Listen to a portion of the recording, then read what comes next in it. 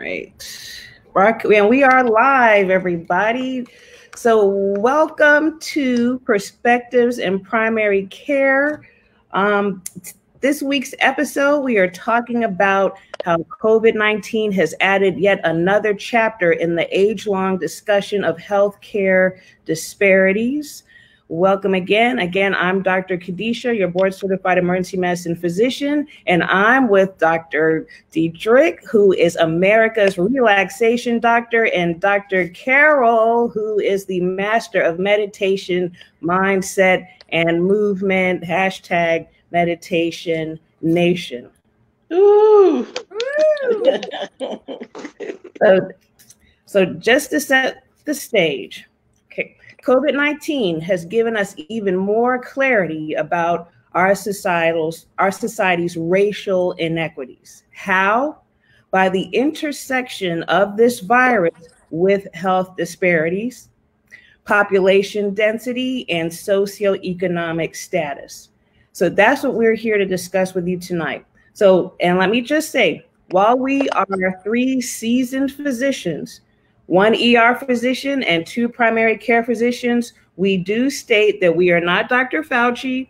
We are not infectious disease specialists. However, we are physicians on the front lines, laying hands on patients, testing them, and treating them if they are COVID positive. And we are physicians who are closely following the developments of this pandemic in the US. So the term healthcare disparities has been thrown around heavily since it came out that Blacks are dying at a disproportionate rate to their presence in the population.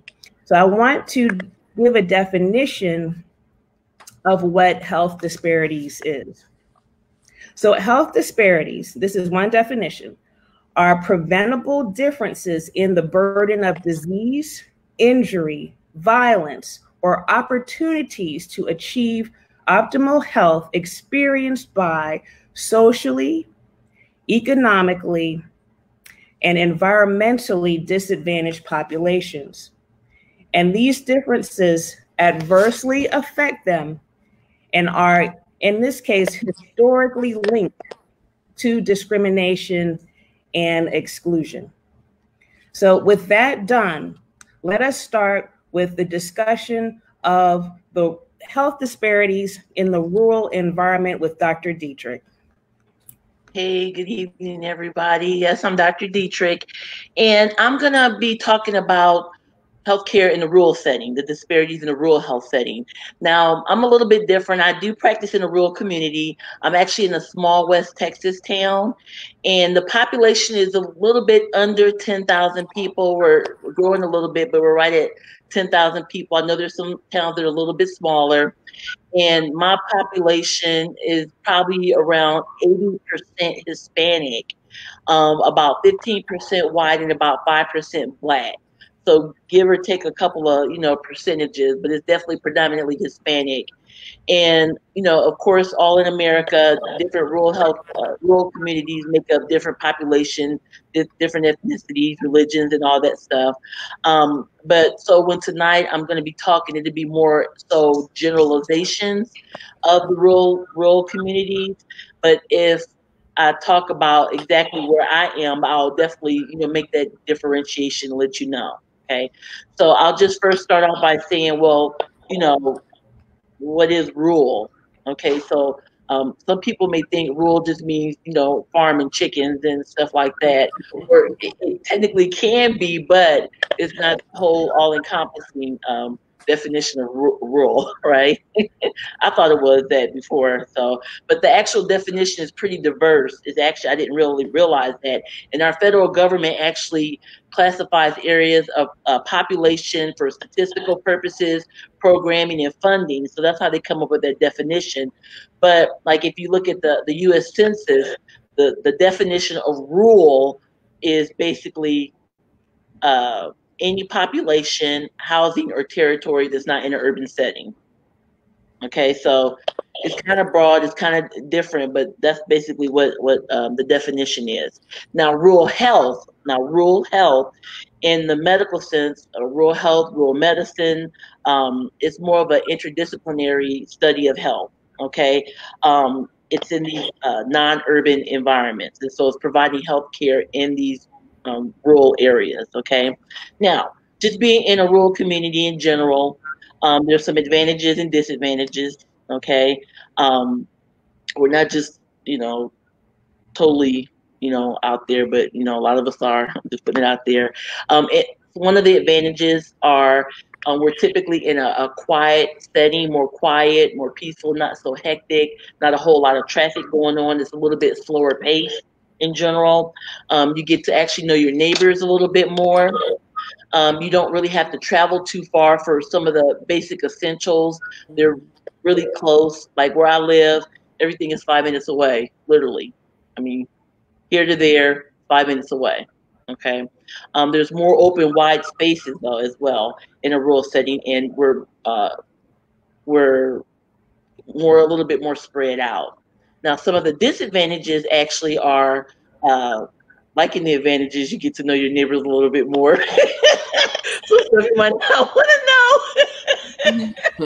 But anyhow, because you're a small community, right? You actually might have to travel further away to get more of the other amenities that aren't offered in a rural setting, like entertainment, restaurants, that kind of stuff. A lot of those things aren't, or there's not many of them in the rural community. Okay, we're more geographically isolated, so in our situation, it may be miles and miles, even for some people, hundreds of miles from the next bigger city to do things. So we're more isolated that way. And typically, there's really no like public transportation. It's your car or your bike or somebody giving you a lift, that kind of thing. Some towns like ours, we might have a service to help people get to appointments and whatnot, but I don't know if that's the norm everywhere. All right. So being in a rural setting, obviously can set us up for some disparities. All right. And the biggest is being access to healthcare, but I'll talk about that in a second. But contributing to a lack of access to healthcare, there's other factors as well, including this geographic isolation, not living close to a healthcare facility. All right. There's actually lower social economic status, limited job opportunities. Being in smaller areas, there may be less opportunities for employment. Some people may even have to travel outside of their rural community for work every day. They have to make like a long commute. There's actually higher rates of low to moderate income. Of course, there are some more affluent people, but by far it's more of the lower to moderate income. Um, and this is actually all intensified by people who are employed. They might not have all the health insurance coverage that they may need because they don't have the jobs and whatnot. And some of them may or may not be covered by Medicaid. Okay. Overall, in general, generally speaking, there might be less education involved. Okay. And there's actually higher rates of risk-taking behaviors such as tobacco use and alcohol. Okay. Probably even drugs as well. Okay. And then generally there's a higher all-cause mortality rate as compared to urban setting. Okay. One other thing that's interesting, there's a higher proportion of elderly and younger children in the rural health setting, in the rural setting. Okay, so now getting back to access. And again, I'm talking in general. It's not necessarily specific to my town, but there's definitely some challenges and some disparities that occur in a rural setting. Okay, so some rural settings don't even have a hospital at all. All right, some only have clinics. Some have areas that there may not have a physician there. There may be a nurse practitioner staffing it. They may need to call the physician. I know in my state, there has to be a physician, quote, overseeing a nurse practitioner to practice, even though they might not be, in the exact same building. So that can possibly present some type of a challenge. Some rural health areas don't do obstetrics. All right. And if they do, they may not be able to do high risk. So like if there's like some type of emergency or whatnot, they'll have to be rapidly transported. Um, Specialists typically don't set up house in a rural community. They may come to the community once, twice a month, like cardiology, just different specialized uh, uh, physicians. Testing, imaging that may not be able to get done in a rural health setting that is more detailed. We might have just basic X-rays and whatnot, but if we need more extensive testing, that may not be available in a rural setting. All right. And as a result, if someone presents like to the clinic urgently and they need something done, sometimes it's a bear trying to get that stuff set up because we may end up having to send them to the ER to get things done urgently and be transferred out. Some places may have mobile imaging that comes a couple times a month, like MRIs and whatnot. We don't have that just like right here sitting with us. And in the hospital setting, these hospitals may not have like an ICU, or if they do, it's like 1 or 2 beds. All right. And, these beds might not be used all the time. So it's not that we're just doing ICU all the time. All right. That's all pales in comparison staffing. That's a whole nother, ball of wax. So some people might not find being in a rural setting as desirable as being in a bigger city because of the different amenities. And so sometimes staffing can be a challenge with the nurses, just anybody coming to work in a rural setting. So that could be a challenge. And if you really want to talk about it, some of these rural health hospitals are really struggling, and some of them are actually being shut down or on the verge of shutting down due to money. All right. And so where are these people going to go? Right. And so you can see how this kind of can tie into COVID-19 right now. Where are these people going to go if there's no place to go? And if they have to travel so far away for even just basic health care. And so in my research for COVID-19, in these rural health settings, some of these articles that I was saying that they were saying that the COVID really isn't hitting rural America is hard. These are some earlier studies that I was looking at. But this could be setting people up for a false sense of security in the rural community. I mean, we may have a couple of cases here and there, but like right before I was getting ready to go on this live stream, I looked up an article, and it was actually in the New York Times dated April 10th. And the title is actually Coronavirus was slow to spread in rural America, but not anymore. So I'll just really quickly read this, and I know I'm almost done.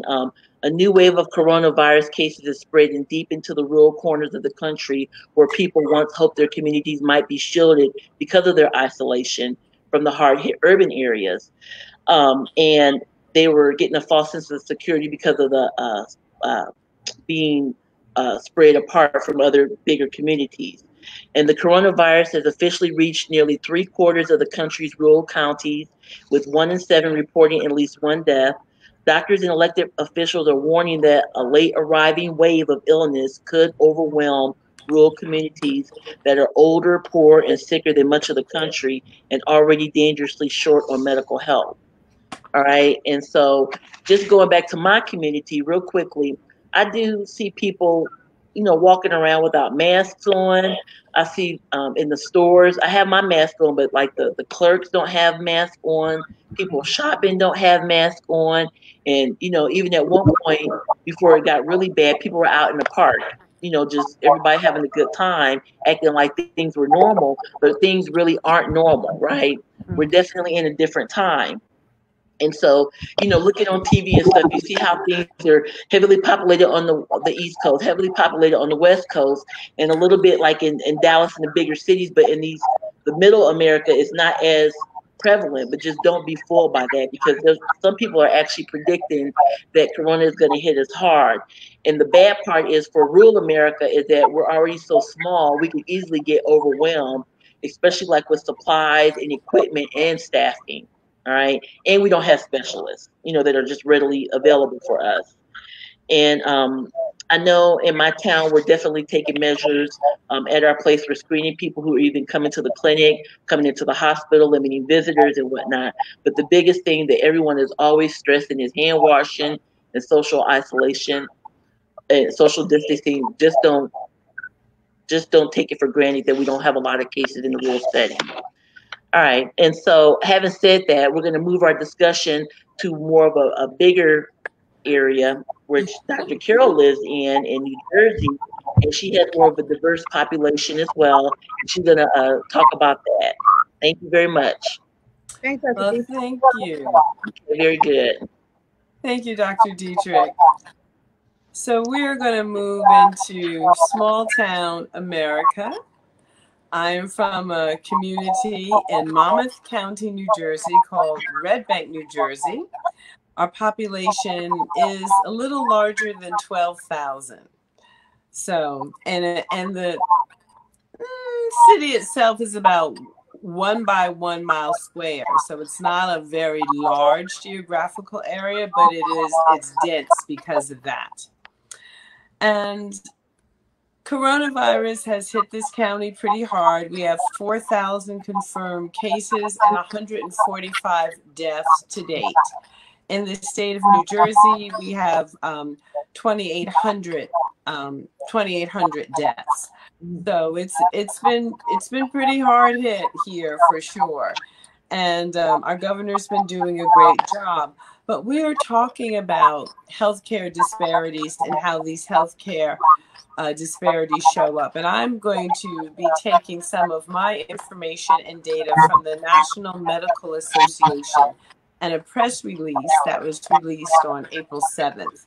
So I'm going to mention something that tiptoes over into Dr. Khadijah's area just a little bit, because I'm going to quote a statistic from a city just to show how these healthcare disparities are impacting the African American and Latina communities at a disproportionate level.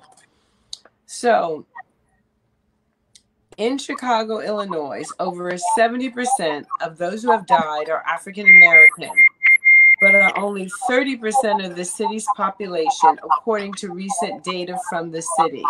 We are dying at 7 times the rates of others in Chicago. Now, when we look at a small town like Red Bank, we can see something similar reflected. So our white population is about 68%. Our other population is 18%, and our Black population is 9%. Yet, smallest the number, but when we look at the mortality and morbidity, the numbers flip. So there in the smaller segment of the population, you have the highest rates of disease burden and mortality and morbidity. And that's reflected in larger urban areas like Chicago. And I have to bring up Chicago because my son lives in Chicago. So, you know, my mama's eye is keeping an eye on those statistics as well. And one of the things we look at, you know, why is this so? How did we get here? Why is this a concern?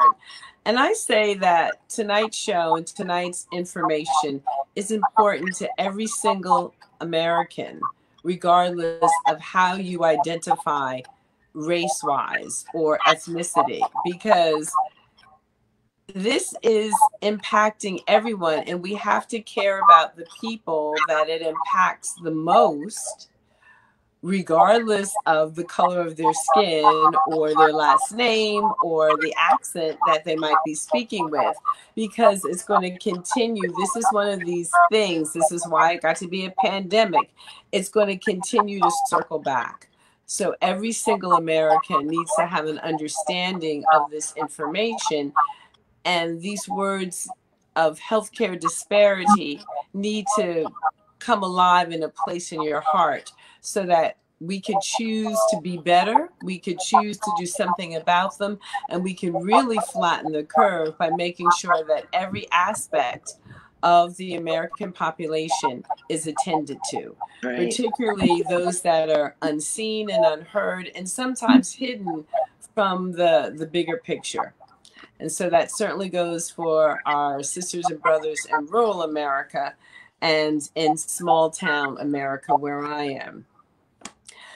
So when I go about my town, what am I seeing? I am seeing a lot of people wearing face masks because, in part because of our proximity to New York City.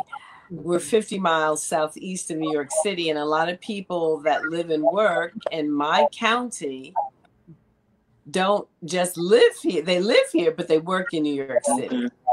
So we see a lot of commuting back and forth, and we see, the spikes in our numbers and in our hospitals. We're definitely stressed in our local hospitals in terms of not having enough equipment, not having enough testing.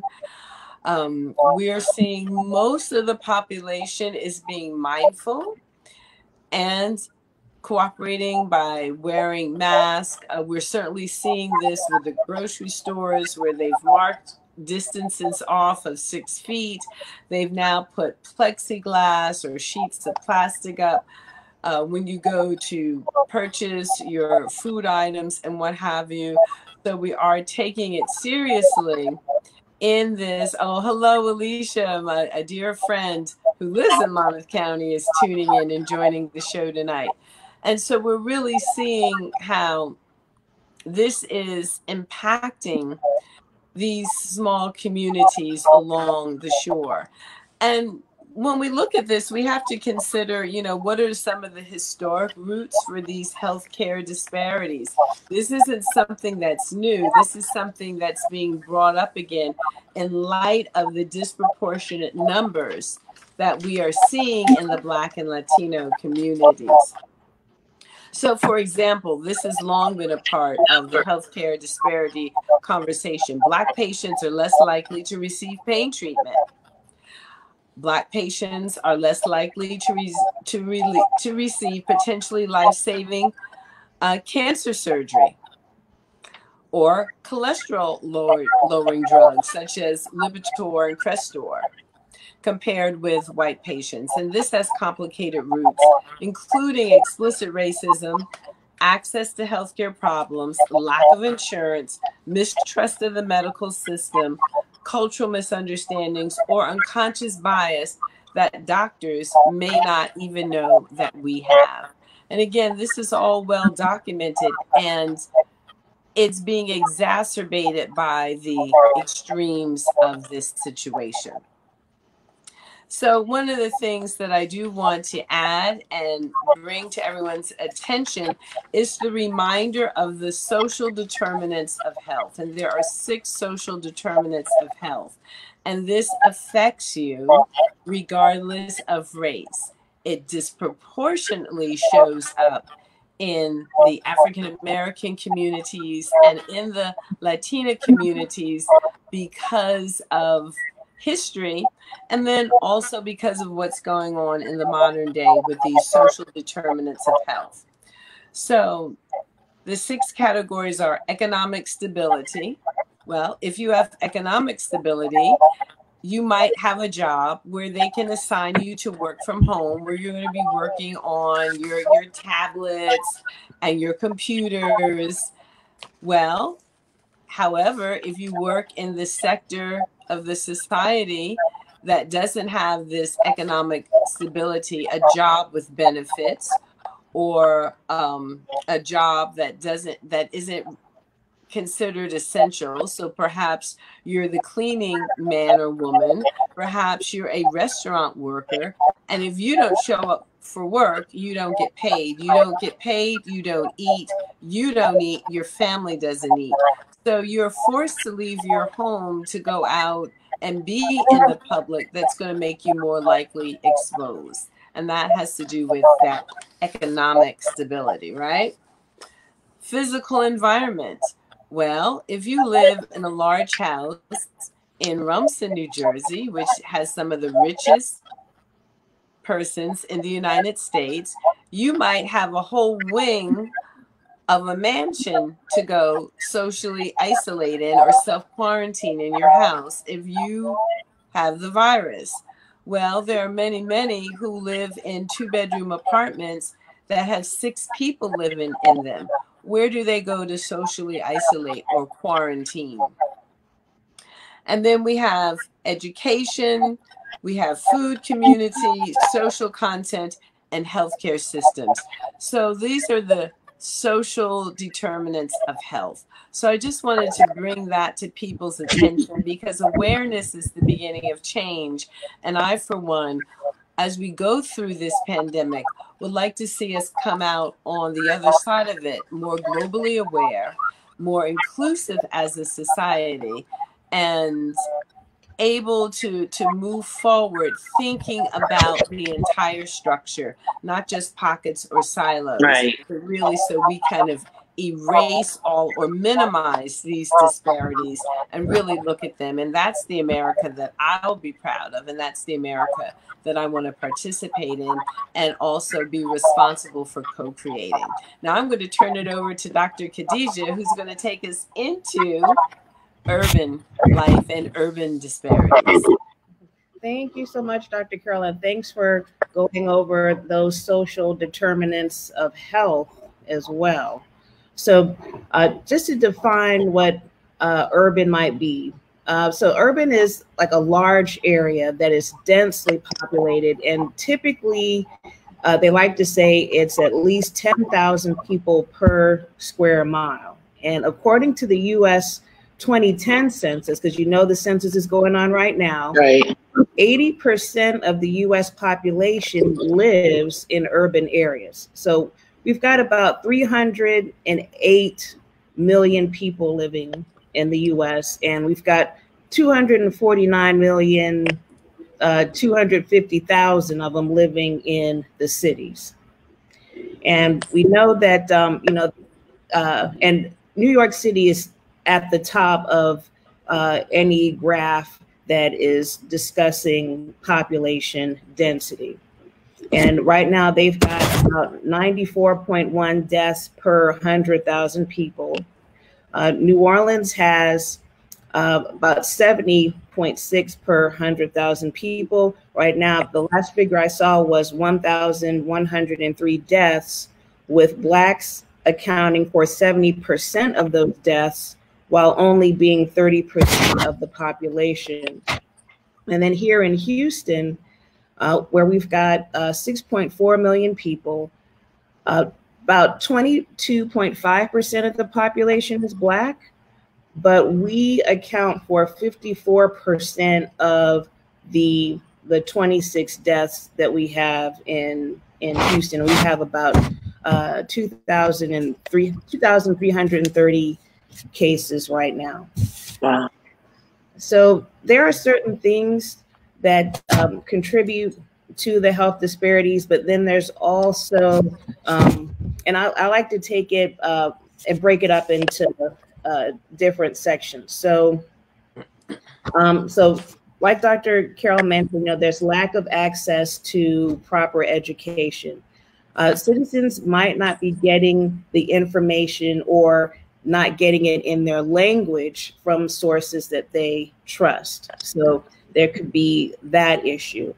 Also, and then mixed in with that are still the conceptions about drinking warm water to flush out the coronavirus, and things like that. I think that's the last one that I've heard that's like holding on. That's the last one, the last misconception. And then regarding social distancing, we're densely populated. And it doesn't matter, like Dr. Carroll said, it doesn't matter what socioeconomic class you're in. The wealth that you're living in high rises, it's hard to get on an elevator by yourself. So it doesn't matter. So imagine living in an apartment, like a 1 or 2 bedroom apartment, and there's 4 people in there, 2 people sleeping in the bedroom and 2 people sleeping on a pull-out sofa in the living room. These people are caring for, extended family. There's elderly in there also. And the COVID guidelines say if someone is sick, if someone has COVID, dedicate one bedroom and a bathroom to that ill person. How could you possibly do that in the average apartment with, with multiple people living in there? So it's just not practical, and that's one thing that can lead to spread. Social distancing at work. Again, many are essential workers. They're working in healthcare. Houston has the largest hospital community in the world. A lot of us work in the medical center or at different hospitals around town. So the hospitals are major employers. So there are tons of people who are working in environmental services, like janitorial services. Then, we're still going to the supermarkets. And so they don't have the choice or luxury of working from home, or having groceries delivered, because often these people rely on public transportation. The train still runs. People are still on those trains. And even when it comes to food, again, so, we just, depending on the area that you live in, you might not have access to the best food. Some of us live in food deserts, and food deserts are described as geographic areas where the residents' access to affordable, healthy food options, especially fresh fruits and vegetables, which we all know are the best things to boost our immunity system, which is crucial in fighting a COVID infection, is restriction. Access is restricted or non-existent due to the absence of grocery stores within a convenient traveling distance. So then we have the underlying conditions that complicate COVID infections. And these conditions, diabetes, lung disease, heart disease, they disproportionately affect the Black and Latino populations, meaning that there's a higher prevalence among the Black and Brown and a poorer outcome. And these conditions complicate COVID infections. And if you're a smoker, a lot of people are smokers. They're living in, packed areas. There's the secondhand smoke. You have a lot of children who come in with asthma or upper respiratory infections, and their parents smoke, and they don't seem to understand that because you smoke on the porch, or say you do have a car, you smoke with the window open, they're still affected. I can smell that you smoke. I knew that you were smoking, before I even asked. So if someone can smell that you smoke without even asking you, or know that you smoke by the smell, that's called third-hand smoke. So you don't even have to smoke, and then you can spread that to someone else and cause asthma, an underlying condition, again, that complicates COVID infections.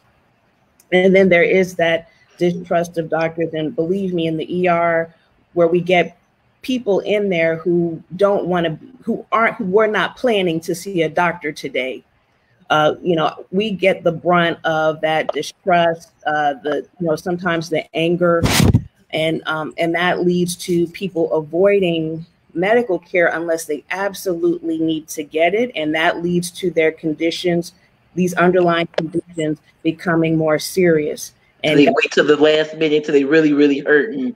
Exactly. Yeah. Mm-hmm. Or they can't breathe. Mm-hmm. So, so there's the distrust and there's the fear. So, and so what am I seeing? I am seeing more people in masks, like Dr. Carol, and I think Dr. Dietrich, you had mentioned to me before, you even see plexiglass in your local grocery stores. I see plexiglass, but unfortunately, I don't see a lot of people wearing masks. I just don't see it, not yet. I mean, people who are working at the hospital, we know too, and we're doing it, but Right, so we're seeing more plexiglass. I'm seeing it at the post office. Those signs on the floor, like Dr. Carol mentioned, in her area, I'm seeing those at the grocery store and the post office. A lot of restaurants don't even allow you inside anymore. They're doing curbside delivery. You're just not allowed. So what is the antidote to this? Where are we trying to, what are we trying to achieve by this, with this discussion and pointing things out? So I'll just tell you, so one more thing. So Houston is trying to address things by increasing testing. They're trying to, they've used a couple hotels, some abandoned hotels or ones that are closed rather, to house patients who have COVID if necessary. And other cities are doing that too. They're taking hotels and using them to house patients in case they cannot socially distance within the house or where they live or apartment. So things are being done. I think we mentioned on the last episode, portable. I'm seeing more portable hand washing stations at the parks and things like that. And other cities are putting them outside of pharmacies where they know sick people are going. So things are coming into play, and with the goal of health equity. So we've talked about health disparities, but the antidote is health equity, which is the principle underlying a commitment to reduce and ultimately eliminate disparities in health. Its pursuit means striving for the highest possible standard of health for all people and giving special attention to those needs of the people at greatest risk because of the greatest risk of poor health based on social conditions. So, and the resources that we need are to be healthy include not only quality medical care, but also education and health promoting physical and social conditions in homes, neighborhoods, and workplaces. And of course, there's a lot of policy that needs to be done, which is beyond the scope of this discussion. So that's the end of what I've seen in the big city. And let's see, we've got some folks in the comments here. Let's see, Marlene, hey, that's my mom. Hey, Mom. And Emmanuel, thanks for coming in. Now, and ladies, do you guys have anything else that you'd like to add? Yeah, I just really wanted to say, going back to the rural health and rural setting too, just to really kind of reiterate for people, just don't take it for granted that we're not hit yet. That we're not hit. We have to prepare as if it's coming, and just don't be fooled by the low numbers at this time. So just take it seriously, and you don't want it to be your family member or you to get hit really bad, for you to take action. So heed the warnings of what's going on in the country right now, and just prepare yourself as best as you can, but don't just blow it off because we don't have the high numbers yet. Okay. Yes, it's a very, very important that people in the rural community really get the message, because if it does hit you, it's going to hit you very hard. Very hard. For me, just today, I received word of 2 deaths of people that I know. So a dear friend's mother-in-law and another friend's mother. So this is something that is, it's right here. I'm living it as a person in the community, and I'm also participating, being out there on the front lines as a doctor who's caring for patients. So I'm seeing it from that 360-degree perspective. And it's really something that we have to take very, very seriously. And not only those of us that are in the eye of the storm, but as we come through this, looking at the next steps and then looking at the future. What do we want this to become? So as much as this was a crisis, it's also an opportunity to think things through many, many steps down the road, so that we will be better prepared for the next time, and better yet, be able to prevent the next time. 100%. Absolutely.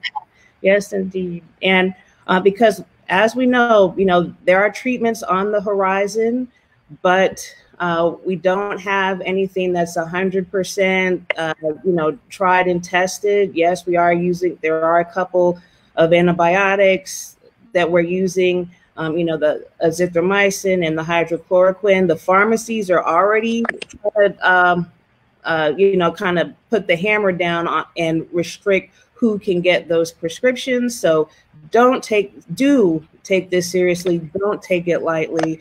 Remdesivir is still not yet available for us.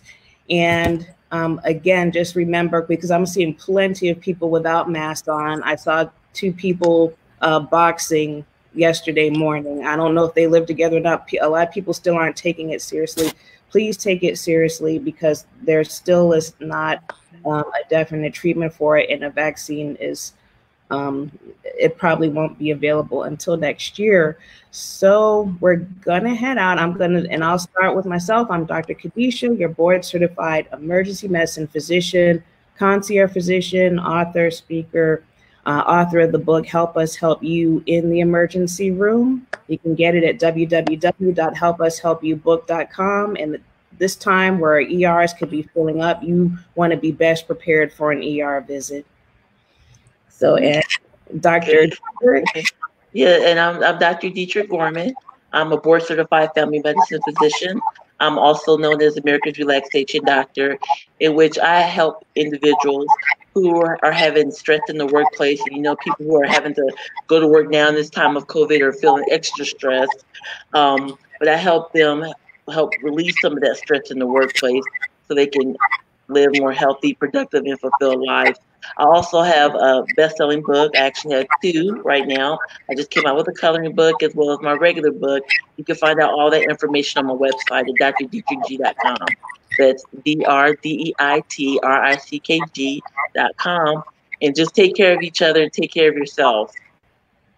All right, and I'm Dr. Carol Penn, doubly board certified in family and obesity medicine, and also your master movement meditation and mindset coach, and author of best-selling book, Meditation in a Time of Madness, a guidebook for talented tweens, teens, their parents, and guardians who need to thrive. Come and visit me over at my website, www.drcarolpenn.com. That's DRCAROLPENN.com. And really reduce your stress and come meditate with me in the mornings at 6:45 a.m. Eastern Time on weekday mornings at Dr. Carol Penn on my Facebook fan page. So that's Dr. Carol Penn, Movement is My Medicine. And I'll see you tomorrow morning at 6:45. Okay, thank y'all. Thanks so much. See you next time. Till next time. Okay, Till bye. next time. Thank you. Thank you. Good night. Bye.